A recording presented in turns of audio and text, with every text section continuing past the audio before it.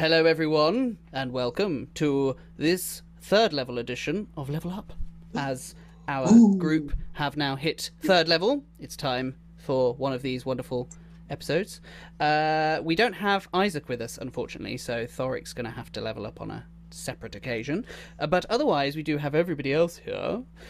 So, who would like to go first on leveling up to level 3, folks?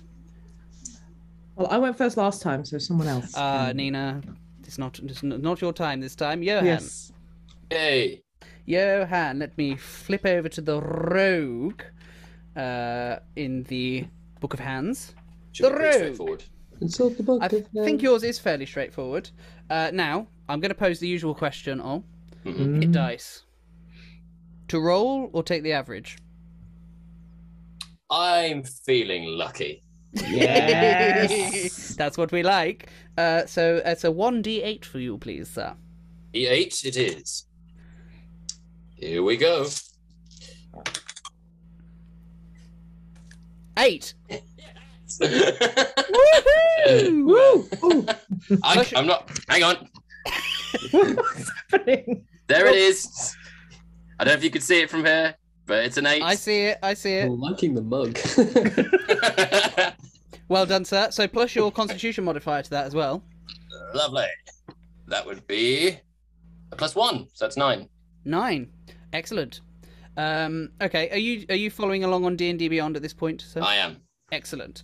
Okay, great. So, you'll be pleased to know as well, Ollie, that your sneak attack bonus has now increased to 2d6 from 1d6. Oh my god. Very nice. But most importantly, Ollie, as we have discussed off air, you have to pick your roguish archetype between the thief, the assassin, or the arcane trickster. I'm sure that my colleagues and our devoted listeners will probably have a kind of inkling as to what I might pick. But for those who aren't, I will go with the assassin archetype. Excellent. Excellent. Okay, which means you gain a proficiency with a disguise kit, or and the poisoner's kit. Yay! And I can put that cinnamon to good use. And Poison. Sorry. Poison. Excuse me. How foolish of me. And you also get the assassinate feature. Starting at 3rd level, you are your deadliest when you get the drop on your enemies. You have advantage on attack rolls against any creature that hasn't taken a turn in combat yet. In addition, any hit you score against a creature that is surprised is a critical hit. Yay. That's a lot of potential damage there. I'm going to stab so many things. That's actually pretty fucking strong. I've just isn't it? reread that time, realised how strong it is. Rogues are quite OP, to be fair. Mm. Very low level. If you roll high on your initiative, you're shanking the hell out of people. Well, you've already spelled doom for that one, haven't you? Yeah. Yes, big if. All right, and I think that's you done. Lovely. Thank you very much. Wonderful. All right. So, Anina or James? Do you want to fight out amongst yourself? All right. Okay. Hey. Awesome. Let me flick over to the Bard in the Book of Hands. Just to check, how much XP did we get last session? Oh, now you're asking. Don't tell me you haven't It was added your pretty XP. much. It was pretty much bang on level 3. That's all I can remember. Only for a few of us. I rolled low. I remember that. But such is life. Yeah. I'm pretty sure you're bang on the level 3 number, James. Cool. Pretty sure. All right. So, for you, sir, first of all, roll or average? Well, you know me, Wayne. It's Embracing always the chaos. roll. Of course. All right. A D8 for you as well, then, please, sir. Lovely stuff. 7. Hey! Do we plus Constitution to that? Yep. Yes. Amazing. So that is plus 2 con 9, which is maths. 26 max HP now. Nice. That's not bad. That's not too That's shabby. pretty good for a little bard. That's all Boom. right. Okay, What's the so you also now know an extra spell, Ooh, of course. and you also now can cast 2 second level spells in your spell slots. Ah, Which kind of suggests probably picking a second level spell for your spells known. yes. But that is entirely up to you, of course, because you can power up spells. Spells. There we go. Okay, yeah, just finding it on the Okay. thing. Any idea what you want to take? No. That's all right. Well, look. Whilst you're perusing spells, we'll go Yes. over, because I know we've discussed your Bard College. We have. So, actually, first of all, you get expertise as a feature. Yes, I do. Third level, you choose 2 of your skill proficiencies, and your proficiency bonus is doubled for any ability check you make that uses either of the chosen proficiencies. Lovely. I'm going to go, because I feel like Sergei needs it, with performance. Okay. And as well, he's been quite deceptive in recent days. And he's been very tricksy, if people have been catching up on the episodes, which is why I'm going to go with athletics. No, I'll go with deception. I'll go with deception. All right. Okay. Cool. So performance and deception on your expertise. Wonderful. Lovely. And then you have your Bard College choice, which is a choice between the College of Law and the College of Valor. Now, I know we have discussed this, but I can't remember which one you said.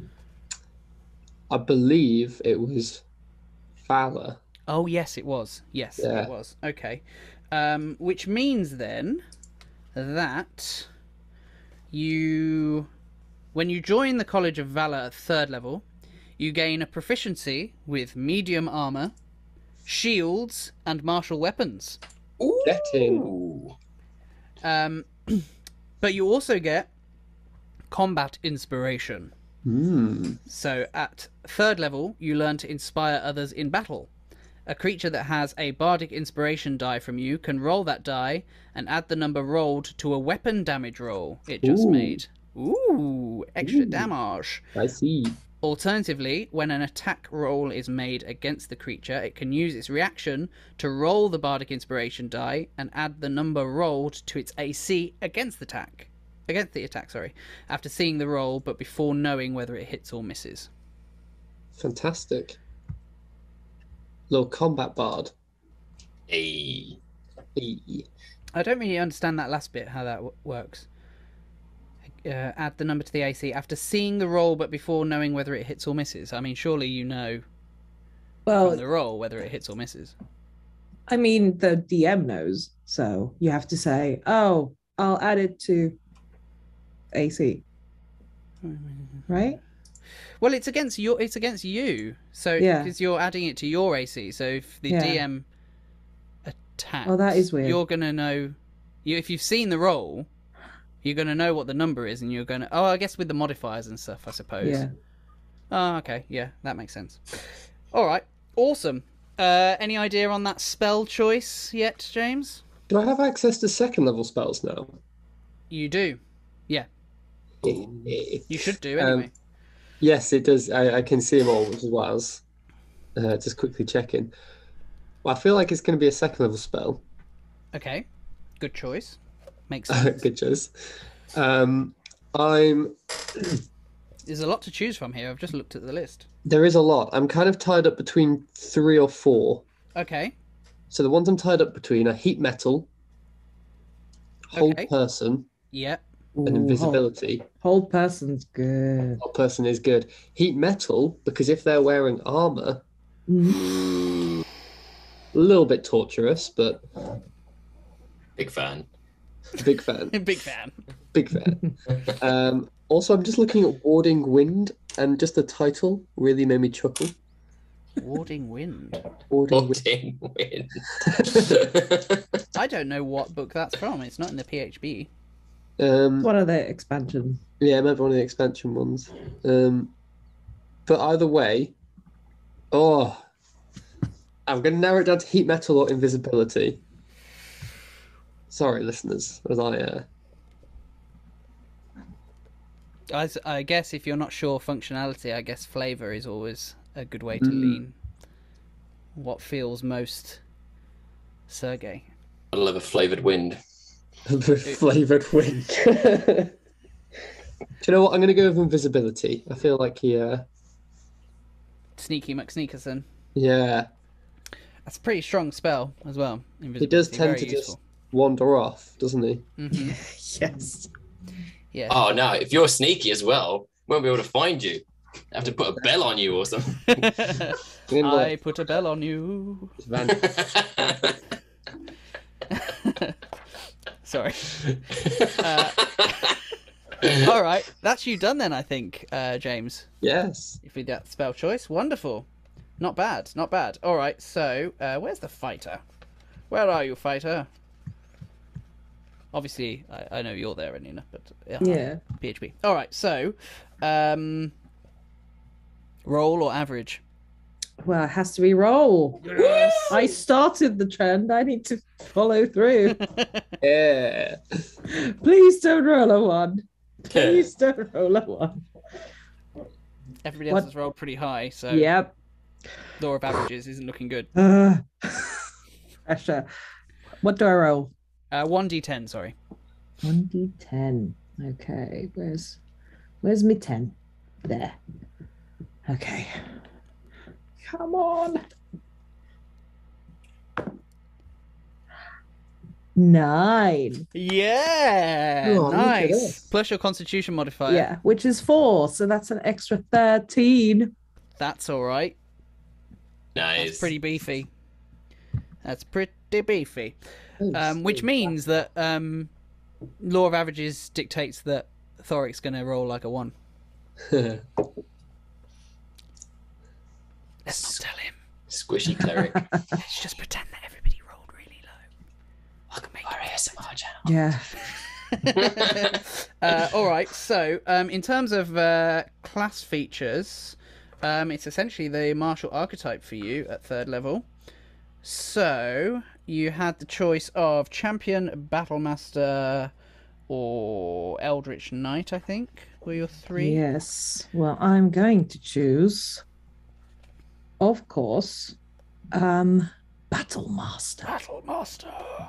Dun, dun, dun, dun. Okay, combat superiority for you. Mm-hmm. When you choose this archetype at 3rd level, you learn maneuvers that are fueled by special dice called superiority dice.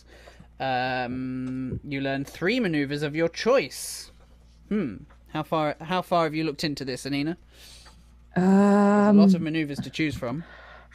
I have not looked, but if we don't start combat straight away, I can have a read.